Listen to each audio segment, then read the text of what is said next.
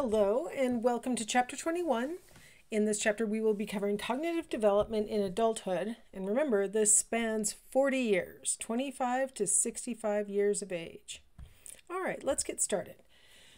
Well, we're going to return to the issue of intelligence in this chapter. And the reason why is that if you recall back when we were talking about childhood, the initial conceptions of intelligence really pertain to a child's ability to right now be able to absorb the kinds of information that they're going to be presented with in kindergarten or first grade. Like that was the purpose, not to find out whether a person had a stable trait that makes them different from other people, but instead to see whether they had the experience that would make them ready for school. When we brought the concept of intelligence testing from France to the United States, the implications that we could maybe figure out who is inherently suitable for certain kinds of careers or things like that, that was a really powerful instinct to, test people so we would know in advance if they are the right person for different kinds of tasks.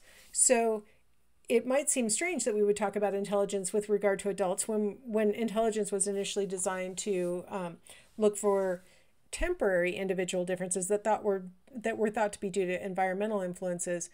But at the time that intelligence testing was brought to the United States, there was a really big push for a way of thinking called eugenics.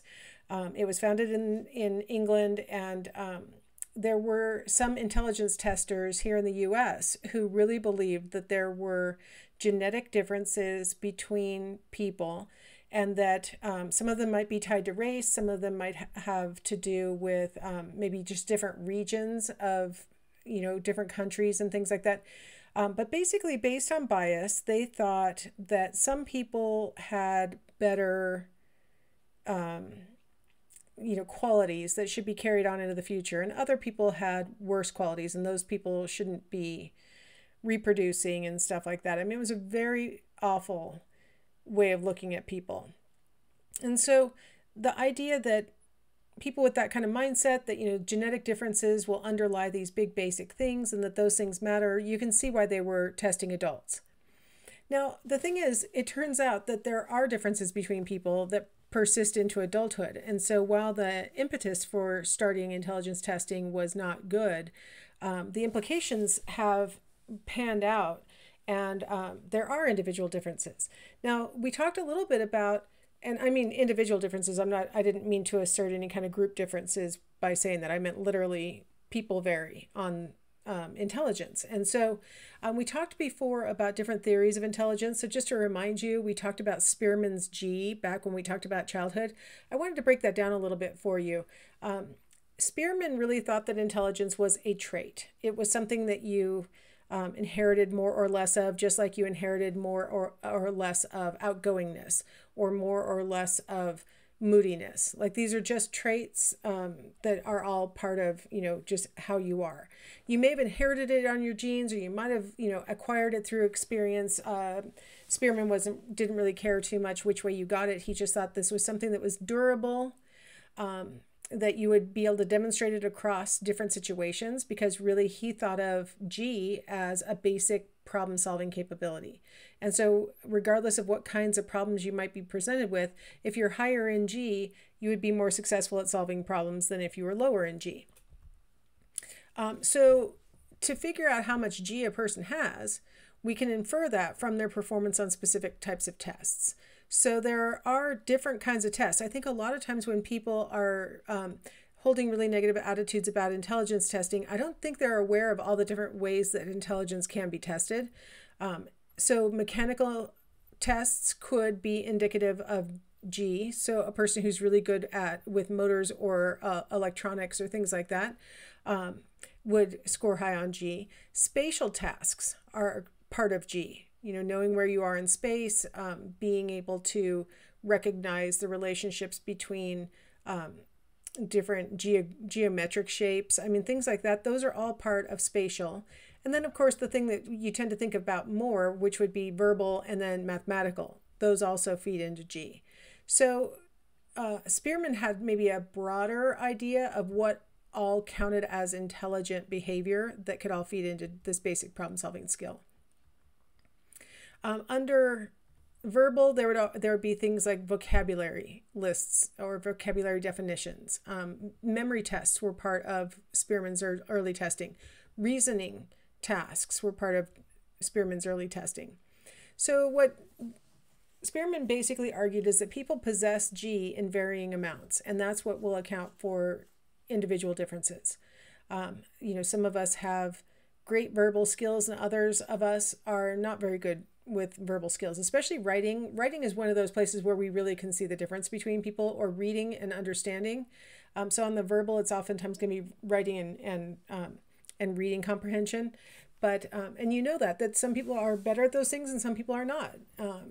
Some people are better with mathematical issues and some people are not. And so Spearman just argued that this might be a trait that would be durable across situations and across time for the individual. So it could be due to genes. It could be due to early brain development. He thought it was probably really important that, he didn't know at the time, this was, 100 years ago, he didn't really know about synapses and dendrites and all these things that took, microscopes and further study to understand. But today we would talk about what he was arguing as, the transient exuberance that's shown in early childhood, and then the, selective pruning that follows it. That a child who's had more experience and has seen more things may preserve more areas of the brain that was developed during transient exuberance. So early brain development would be really important.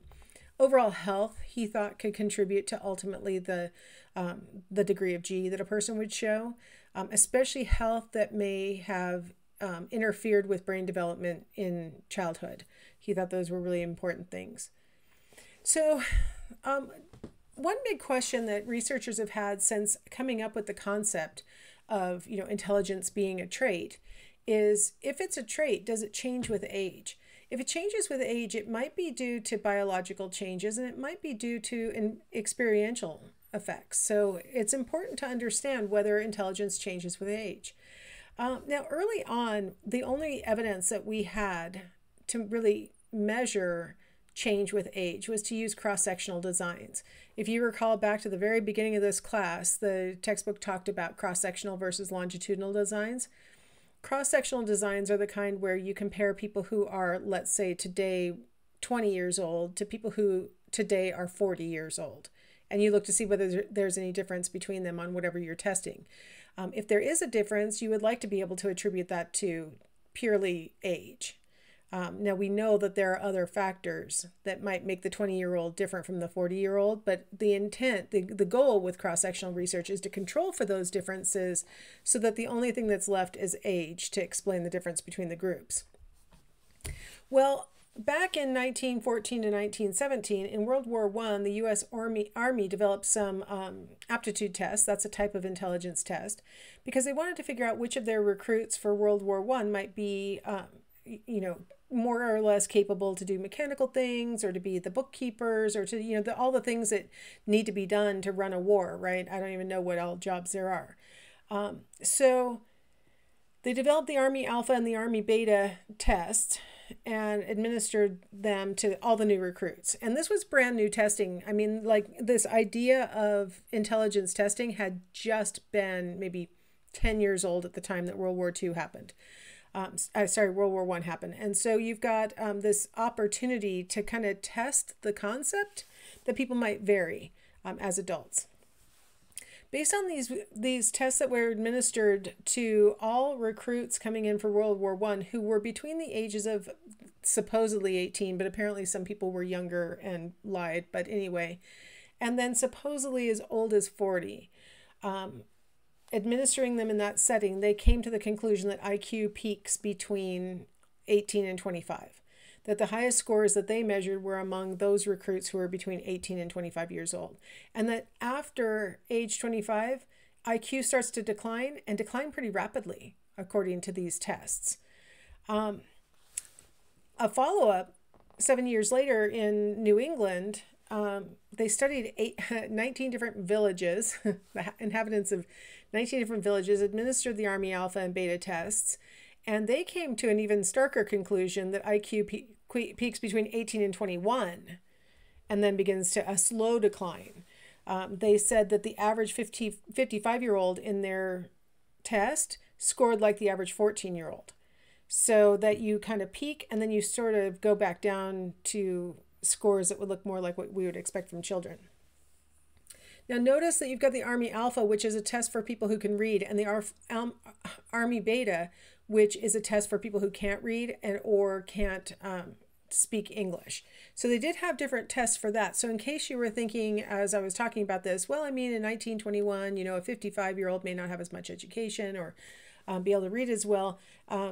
At least as far as the reading part goes, they did have a plan for that. They knew that reading, not being able to read would severely hamper you. So they developed the test for people who can't read. Now, a lot of the questions are out loud or they're visual rather than verbal. All right, so here's a diagram that illustrates what a lot of early testing showed us if you use the cross-sectional method. And in fact, even today, if you administer an IQ test to a cross-section of people, you kind of get this impression where intelligence is the highest it's going to be at age 25, and then it's a really steep slope across adulthood to, where this is reasoning ability, so it's not comprehensive intelligence, but I mean, it's not looking good for the 81-year-old in this picture, right? So remember that these are individual groups of different people who are 7 years apart in age. So you've got a group of 25-year-olds, a group of 32-year-olds, and so on. So for a while, for decades, psychologists were sort of operating under the assumption that intelligence really does drop off from like young adulthood on. You're losing intelligence. But luckily, ultimately, psychologists started doing longitudinal studies. Now, remember, with a longitudinal study, you follow the same individuals, repeatedly testing them across some amount of time. In this case, what you're looking at in this chart, if you look at the green bar now, you're seeing the results of testing and retesting people when they're 25, then again when they're 32, then again when they're 39, and so on, up until the age of 81. And what you find with longitudinal is what I hope you were already expecting to find about intelligence, which is that it is quite stable. That, in fact, it peaks a little bit in midlife, but it's not significantly different from where it started or where it ends up.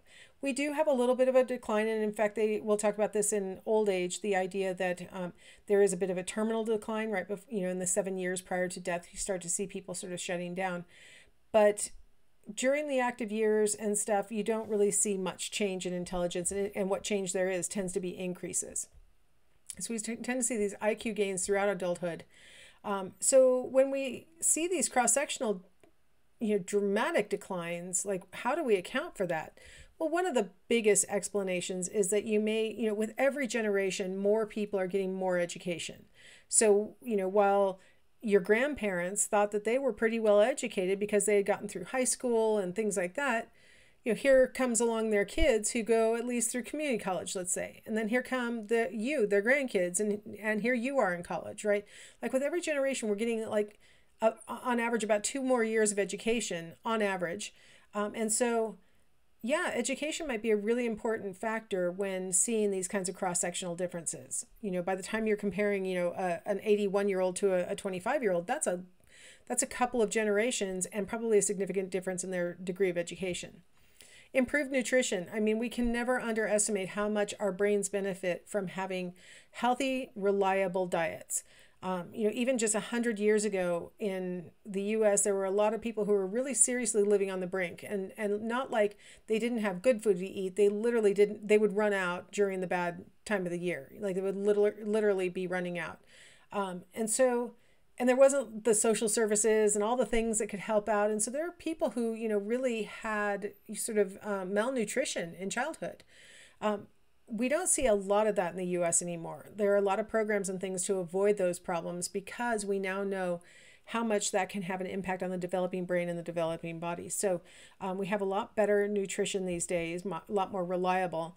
We're having smaller family sizes. I kind of commented on that earlier about how, it may be problematic for even just maintaining the population, but it also is beneficial to each child in the family because they get more parental investment. there's a better likelihood that the family can like literally afford to feed the family, and you know that the children will have the option of going on for their education, and like there's just a lot of things that benefit kids of smaller families that kids from bigger families may not get.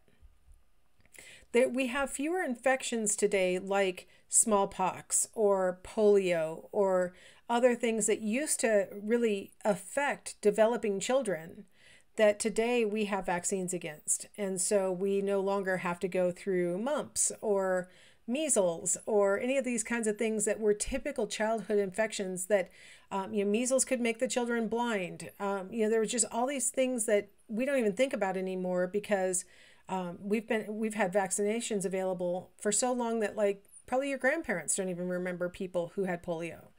I was talking to my mom about that, and she's, I don't know if she wants me to tell you how old she is. I'll just say she's older. And she was thinking back on her childhood and whether she knew anybody who had had a polio infection. And she's like, I don't think so. I don't know anybody. My mom has an injured hip from, we're not exactly sure if it was childbirth or congenital, but so she's always her whole life had a limp because one leg's a little shorter.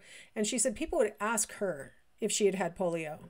But she didn't, and she doesn't know that she knows anybody. I mean, like that's a really entitled place to be for us. That, for 2 generations, 3 generations ago, we would have to find somebody. We'd have to go back 80 years to find somebody who might have had a polio infection. So that's really an important thing for preserving health and intelligence. Now, some of the problems with longitudinal, just to wrap this up and be honest about it, I mean, there are problems with longitudinal. I mean, if you take the intelligence test when you're 25, then again when you're 32, then again when you're 39, by the time you're 81, you may just be like remembering how to answer these questions. Even if we give you different variations on the test so they aren't exactly the same question, you are aware of the style of questions that you're going to be seeing. And so you may be doing better just strictly through practice and not through, overall your intelligence has been preserved across your lifetime. We have really high attrition rates in the longitudinal studies, which means that people are dropping out and maybe literally dying out. And so across the lifespan, we may be focusing more and more as we get older and older in these participants, we may be focusing more and more just on the healthiest members, right? The ones who had the longest lives. And so we might be getting a false impression of how well preserved intelligence might be in middle and older adulthood, because there may be selective attrition of just those people who maybe weren't doing as well. So I, nevertheless, with the problems in longitudinal, I choose to put all my eggs in the longitudinal basket, and I am firmly going to cling to the notion that our intelligence is pretty stable across our lifespan, and that I am not currently sitting here with half the intelligence I had when I was 25. Like, I refuse to accept that. So I hope you'll join me in the denial fest I dwell in, and I will see you in the next segment. We'll talk a little bit about another technique for collecting data.